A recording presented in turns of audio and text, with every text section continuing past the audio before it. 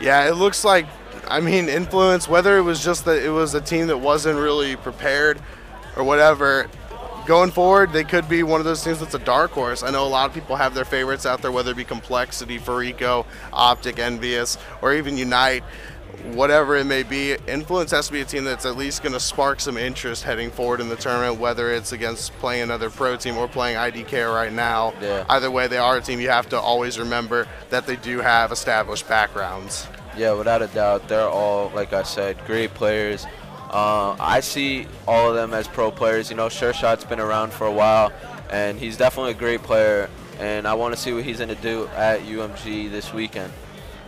Yeah, SureShot coming up here last minute. I was actually worried that he wasn't going to be able to come. You saw him talking about how he couldn't get a full team to go out here with him, how he couldn't find anybody on that moment's notice, and it looks like we are going to kick it off here on Meltdown SnD. Just waiting for them to start it. Meltdown SnD coming your way. Influence versus IDK. Just waiting on whoever the host is to start the game. Whether it's, I believe it's SureShot.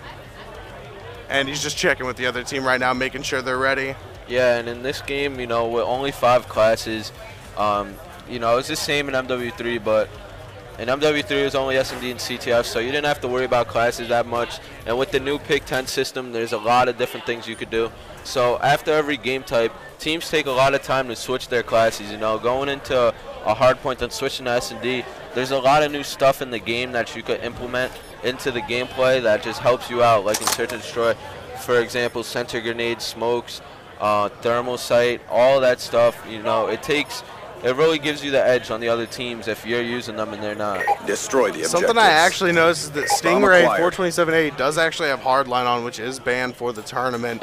So, I mean, you can't really say anything because it looks like Influence should be able to take this one based on the previous performance in Hardpoint. But, you know, the fact that you come into a tournament, you don't really know the rules, that doesn't really say a lot about your team, and it puts you in a negative light. When you don't have a team name, you obviously, you know, you just came here to have fun, and that's what I think this team came here to do. You know, they're just out here having a fun time. You know, it's not always fun to get demolished like that happened last map, but, you know, they just want to play the game, and, you know, the hard line isn't really doing much, so we're just going to let it slide, and it looks like we're going to be on board with Fellow here. He's going to look towards going for the flank here over on that B bomb site, as I think it is a 2v2 situation right now. 1v2 situation for Fellow, as he does pick up Zoa right there. He does get the 2-piece. That's a 1v2 for Fellow. They're going to be taking the first round here on this Meltdown Search and Destroy. I can't even remember the maps yet. Yeah. It's like so confusing to me. There's so many maps that I have to play, I can't remember them. Meltdown SnD right there. Zoa goes down. I believe that was Yums for the second one. And Felonies rocked him. I mean, that was pretty rough. You see Felonies right there giving Influence the win, the 1v2 clutch. And why don't we switch over here to SureShot, see what he's able to do for Influence. And he is going to be rushing over near that B bomb. It looks like Felonies and Pluto are with him. Felonies, the bomb carrier. And moving back here, Felonies going to the right, SureShot going to the left, trying to look around with that M8A1. Spots Yums as he jumps up top, shuts him down. And it looks like SureShot's just going to take the moment to reload, save his time, wait around, and let everything fall into place. You see one down, 4v3 situation in favor of Influence. Zoa, RB Nasty, and Stingray up. And Stingray takes out his teammate right there, so not sure what happened. Saints with the headshot into Stingray. Zoa catches Pluto with a frag, though. So now it is a 3v1 situation. I believe the last one up will be Zoa, in fact. And now we see SureShot moving back around here. Zoa does clean up Saints, and now SureShot very aware of the situation at hand, looking around, spots Zoa, puts some shots into him, will not secure the kill, expect him to go up top. Zoa actually did take out SureShot right there, so we are going to switch over here, see if Zoa's going to be able to get the clutch, fakes the defuse, looking around here, and he is going to go for the defuse now. Not sure what's going to happen, except Felonies jumps down, gets the easy knife, and it looks like he knew exactly where Zoa was. Yeah, and I actually just got some news. Someone just came in my ear, I didn't even know who it was. And SureShot is actually playing his brother and his niece. His brother and his niece are on the other team, IDK. And they're, you know, that's some brotherly love right there. You know, they're going to be talking crap to each other after the game, just having some fun with each other. So I guess SureShot's brother came to support SureShot, and he ended up getting a team together to play. It was funny that they got matched up first round. Yeah, I'm sure there'll be a little bit of You know, I'm not even going to say it. I don't think there's going to be any bitter feelings. I think he knew coming in here against his brother and her coming up here against her uncle. I believe you said that it was his niece. So they knew what was going to happen. And this may just be a pickup team and someone needed some players to come in here at the last second, pay for their team pass. You know how it goes. Right there, you see Stingray with the silent scar taking out Felonies. And you got to think Felonies is going to be a little bit salty after that one. Yeah, dying by a scar, you know, you don't really see that. And especially with the silencer, no one really uses a silencer in competitive play. You know, it can be beneficial to you, like to get around the map without being noticed, but majority of the teams playing on the competitive level that we're at right now at UMG, they're going to be calling you out regardless. So it's not like the silencer could do much for you. Time's almost up. Yeah, and I'm looking at the overhead map right here. You see Pluto just waiting around the corner. He sees someone trying to move into his line of sight. He sees the shots come out. Easy kill for Pluto. We're going to watch it here. Pluto taking out Zoa. Saw the shots fired from Zoa. An easy kill for Pluto as he's just sitting there holding up the corner, waiting around. And there it is. Zoa walks right in front of him. Easy kill. And that will be a 4-0 lead, I believe, for Influence.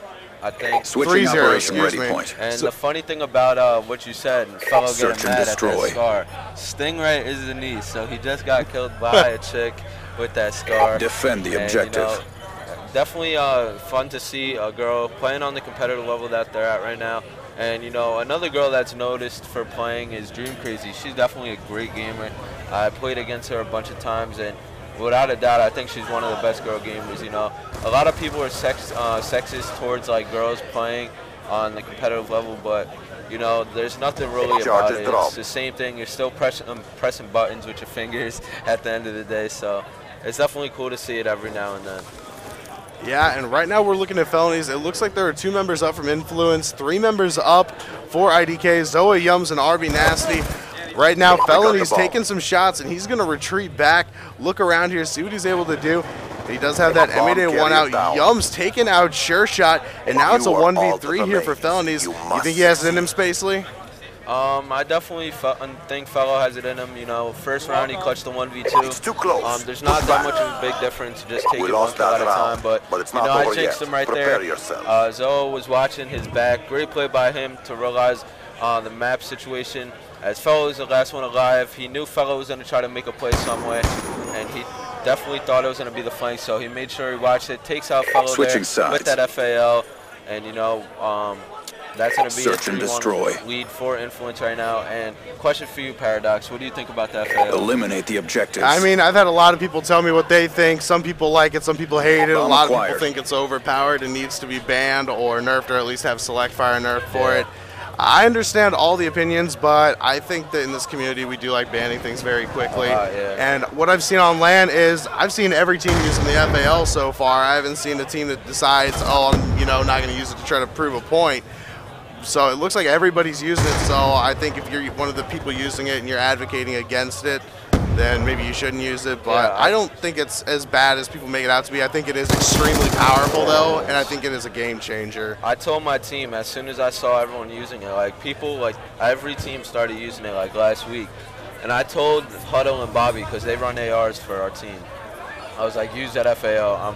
Like, if people want to play like that, we got to play like that. That's how you got to adapt to the game, you know. If there's some guns that are overpowered, you know, it's not to the extent where it needs to get banned. Like, I'd go on Twitter and get frustrated and tweet it like, it needs to be banned, it needs to be banned. But, you know, it's kind of an inconsistent gun when you think about it. Sometimes it's 2 shots, sometimes it, like, takes 5 shots. But, you know, it's all preference for the AR player if you like it or not. I mean, I've seen a few guns, and especially with the recent patch to the M8A1, people say it's a lot more accurate, but at the same time, the up close, I guess it doesn't do as much damage, or it can not do as much damage overall. I haven't taken that much interest into it because I have just never used the FAL in general. I've always stuck to the M8A1 whenever I'm playing just for fun. But what do you think about the M8A1? Do you think that the FAL is clearly the gun you need to use for an AR, or do you think the M8A1 adds something that you really need on a team? My M8A1 and FAL comparison is, it depends on what kind of Slayer you are. If you're an aggressive Slayer, definitely got to rock that M8A1. You know, you need those bursts, or if you want the automatic weapon there, you know, definitely a lot beneficial for you if you're trying to rush, trying to get to the Our strength has prevailed. power position Get before ready the for other the next team. round. But if you're kind of that anchor player that just gets to the back of the mat, make sure you set up your team for good taunts. You want to use that FAL because it's a very powerful AR. It is the most powerful AR in my eyes and a lot of people's eyes because a lot of people use it. Switching operation ready right point. there, sure shot, cleaning up that kill to take the 5-1 Search and lead destroy. on this last map. And for those of you that don't know, it goes to 6 Eliminate rounds. the objective. So we're definitely going to Charges see acquired. if Influence can take this last round here and close it out on a 6-1 victory. I mean, it looks like what is going to happen here is the Influence should win. And I don't actually see anybody on the opposing team using a foul. It looks like the foul not really necessary. Influence doesn't need to bring it out at all. Yeah. But at the same time, we do see Yums take out Sure Shot right there. Moving back around here, all 4 members of IDK up. It is up to Felonies again to try to clutch it. Get ready for the next Zoa round. takes him out 5-2 now in favor of Influence still. Even with that, I don't think we are going to see a comeback at this point, Spacely. I think it is too far gone. The Influence knows they just need to bide their time, take the round slow, and close it out right here. 1 round left. If they were not able to take this, I would be extremely surprised. Yeah, that'd be a crazy Search and comeback, destroy. you know. Influence, all great veteran players. They're definitely going to look to close this out, the objective. communicate with each other, and make sure they're taking it serious. You know, I definitely think they're going to take this search right here. And the way I see them taking it is they're going to go for a rush plan. I see them planning at B as soon as they can and try to get that bomb down and close the game out. And I guess I was wrong. Actually, it does look like they go to A. And Nasty gets a nice 2-piece there over at that A-bomb, making sure he secures that A-bomb. Great play by Nasty as he is going to proceed to the Influence's base. And it does look like they're going to take this ready other for the round. next round. Bringing it back right now, only 2 rounds away from tying it up. And, you know, if they could take it 1 round at a time and keep their composure, you know, nothing's impossible. So we can see what they're going to do here. I'm starting to become a little shocked Switching here that we operation do see ready this point. team coming back on Yeah. Influence. We did just see Search Pluto and go destroy. down, and now we're starting back on offense here. Destroy the objectives. And I'm going to switch over Bomb here acquired. to Zoa and go into the overhead map just to see the breakout, see what happens. And it looks like we actually have 3 from both Influence and IDK over toward this B-bomb site. And there you see Zoa at the very end, kind of tagging up behind everybody. 1 goes down, another one, and I'm actually going to switch over to Sure Shot here if I can in time. Taking out Stingray, and it looks like he believes there's 1 more. Takes some shots, turns around, but Saints has his back, and it is all up to Zoa now. Yeah, and I think that's I think it's going to be curtains for this game. It's a 1v4 situation. They are on defense Influence, so they're just going to make sure they take their time. You know, time's on their side, and they're up in numbers, so I definitely see them closing out this round without any problem.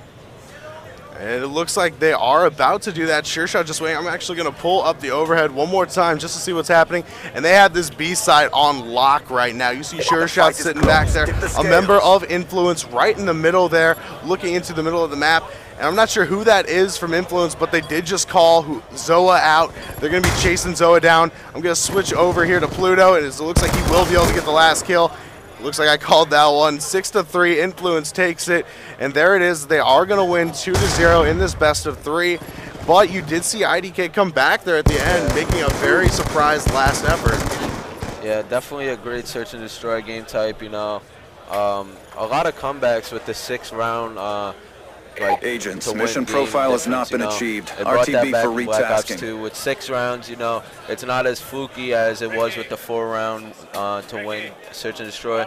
And, you know, that was a great game. Good job. Shout out to Influence for taking that game 2-0. As they are going to go into the 2nd round. And like I said, definitely